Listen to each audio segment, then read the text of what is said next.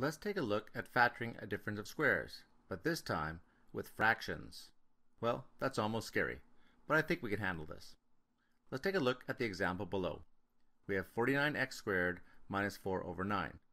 Well, it's pretty clear that 49x squared is a perfect square of 7x times 7x, so we could put that down below.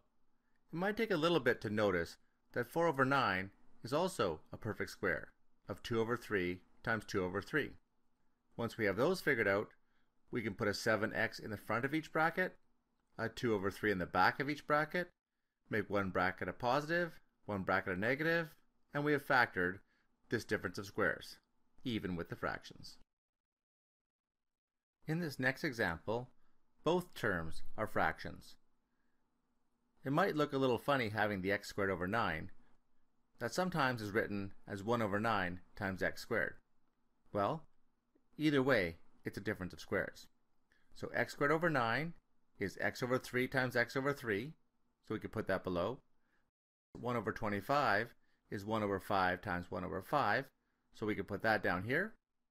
We now can set up our square brackets. We know that an x over 3 goes in the front of each bracket, and a 1 over 5 goes in the back of each bracket. We make one bracket positive and one bracket negative, and we have factored this difference of squares with fractions.